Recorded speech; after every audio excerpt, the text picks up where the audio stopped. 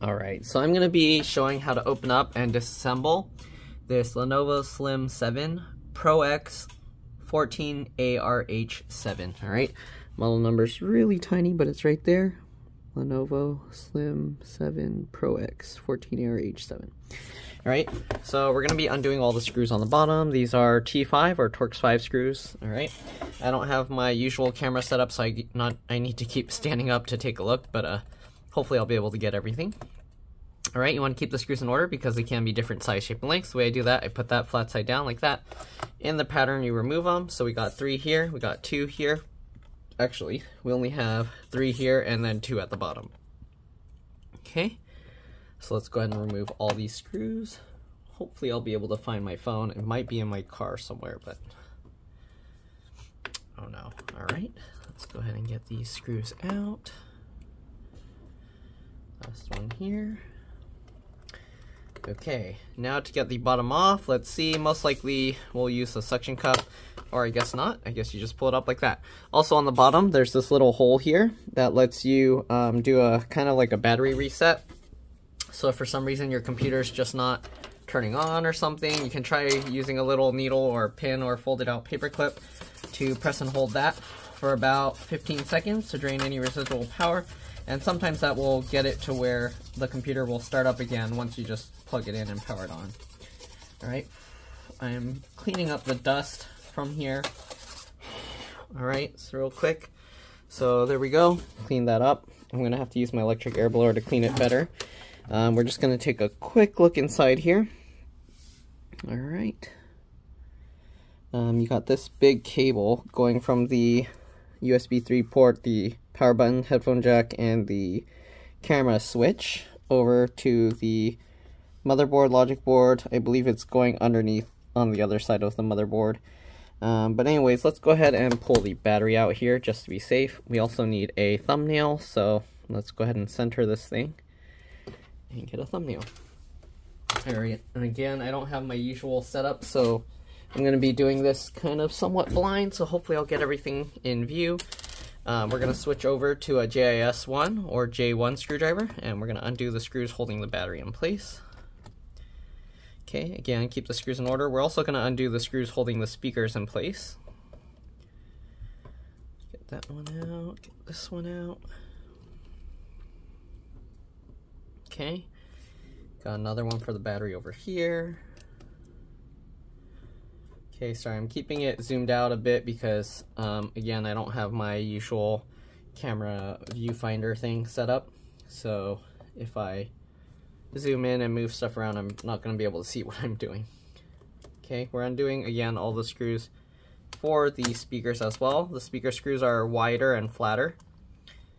Okay, and then there's one more, or sorry, there's 2 more battery screws, one there and one here. Okay, now that we got all the battery screws out and the speaker screws, we're going to carefully lift this up. Oh, there is the speaker cable connection here. Let me see if I can show that. So there's this flat cable here, and this is the kind where you get underneath and then you pop that up. Okay, so I get underneath with my fingernail. You can use like a thin tool, but basically you get under, and make sure you're not prying up the outer part of the connector. You're just only prying up the middle piece. So just like this, and get underneath, and it should pop out. Why is it being a pain? There we go. Okay, so just like that, and there's the speaker connection, right? It just pops back down.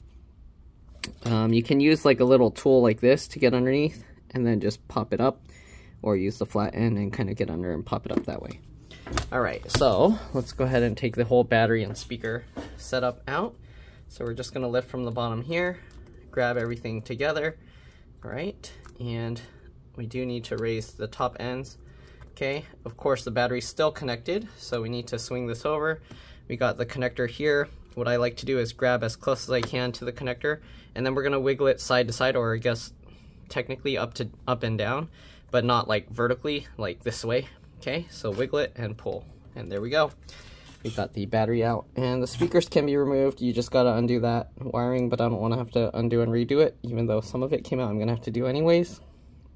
Here's the battery model number, L21C4PC4. Alright, and then there's this also, but L21C4PC4 should be correct. If you order a battery, just make sure it looks the same.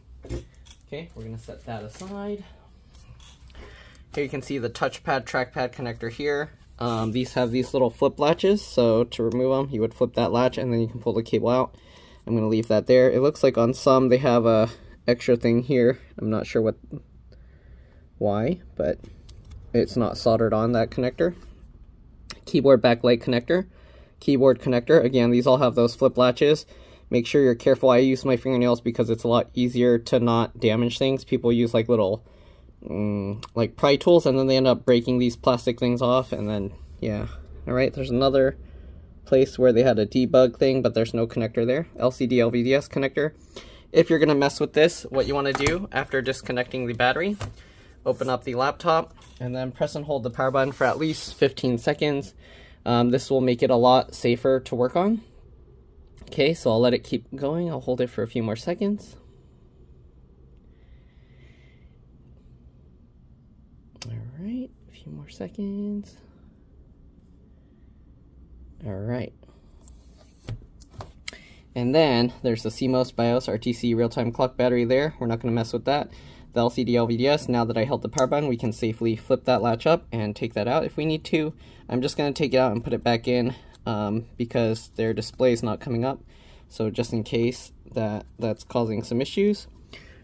Sometimes it can be some dust causing it, so that. Alright, we'll get this cable back in. And again, normally I would do this with it down on my desk and then having it zoomed in, but let me do this way. Sorry, you just won't get a good view right now until I find my other phone. But there we go, get that in, latch that down. Okay, wireless card is here. If you need to remove the antennas, you go from the tail and you just pull straight up. I have videos showing that on other models, basically same thing.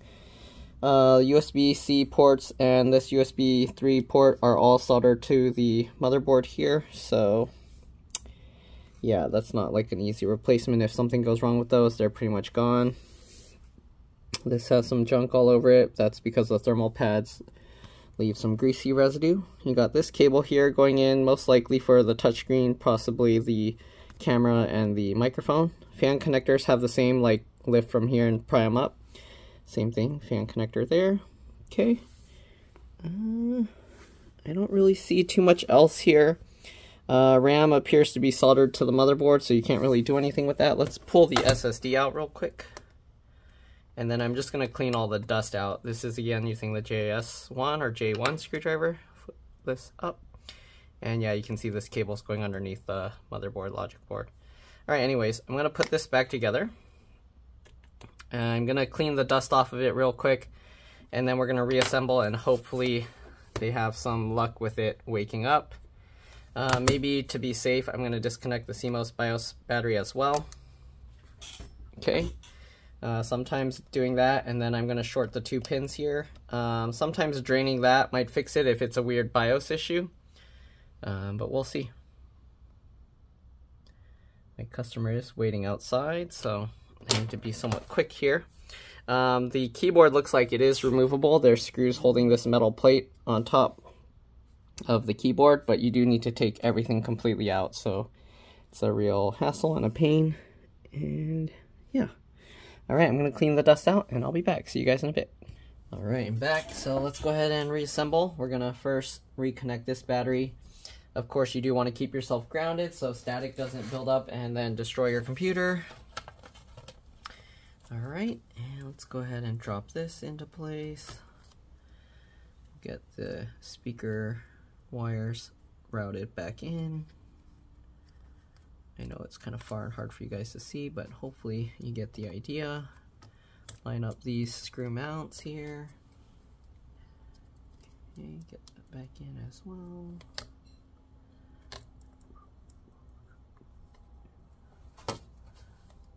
Okay, that all lined up.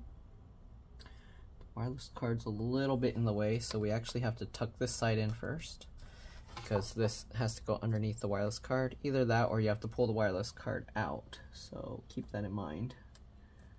Okay, and it looks like it's going to need a little assistance having the rubber piece pulled over so it can go back in. we go. Okay, so we got that in place. Let's go ahead now and get all the screws back in. Right, again, the flat ones for the speakers.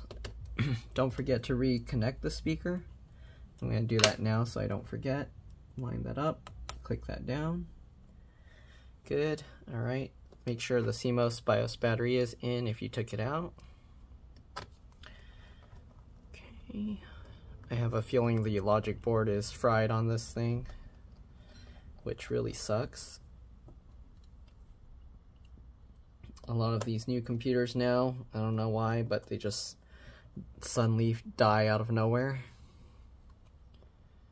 Okay.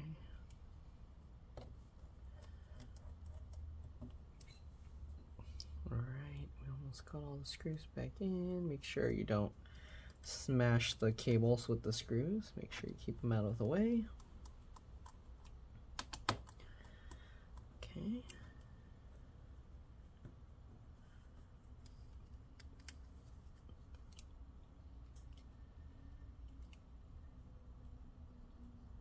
Okay, we can actually power it on without putting the bottom cover on. I don't see a bottom cover like open tamper switch. Alright, so we're gonna get the battery connector back in, line that up. Oh, I probably should have put that back in first because now it's hard. Alright, but there we go, and then pinch it in so it goes in evenly. You don't want to put the battery connector in crooked and then bend pins. I'm going to carefully open this up and push the power button and see if we have any luck. Power light is on. I don't see any life on the screen. We did pull the CMOS BIOS battery out, so sometimes it will take a while to start back up. So we'll give it a little bit, but it's looking like this thing is completely dead.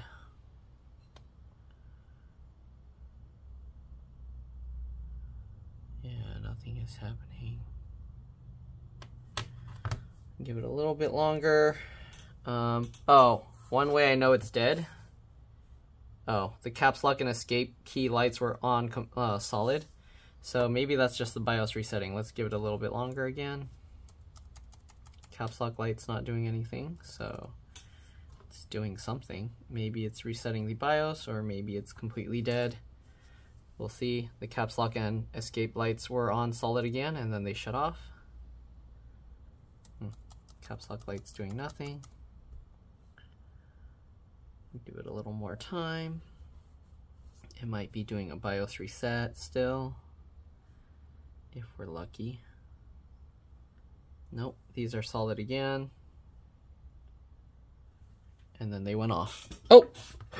We got some life. We got life. Is it gonna work completely? Or is it just that one flicker of giving us a tiny bit of hope and then dying? What just happened? Caps lock light's doing nothing. Okay, caps lock and escape keys are solid again. And I see it. Please stay on. Hopefully that's the last BIOS. It looks like it's working.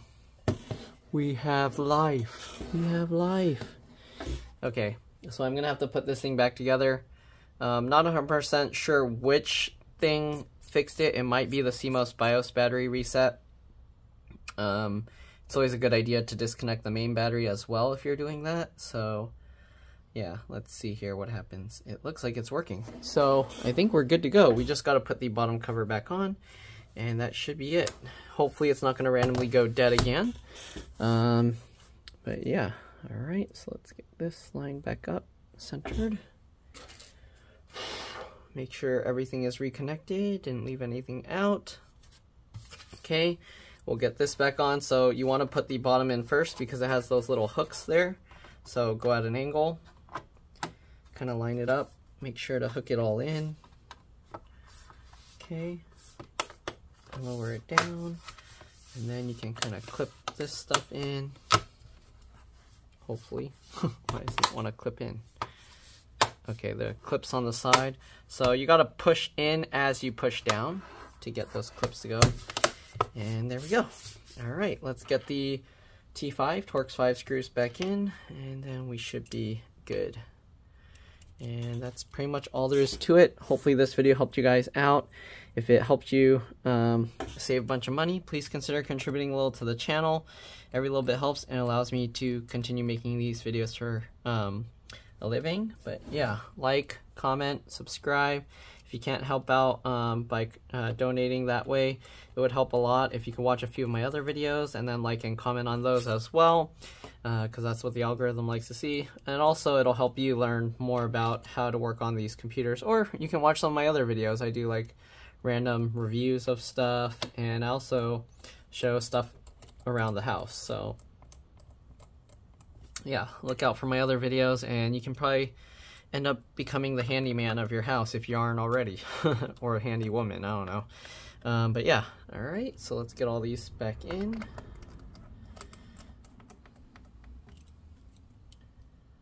And let's turn it on and restart the computer one last time just to make sure it's good. Okay, it's still on. We're just gonna do a restart, update and shutdown, update and restart, 3 minutes. Well, you guys don't need to stay here for the restart. You see it's working. So that's pretty much it. Thanks for watching, and I'll see you on the next one. All right, let's drop this. Bye.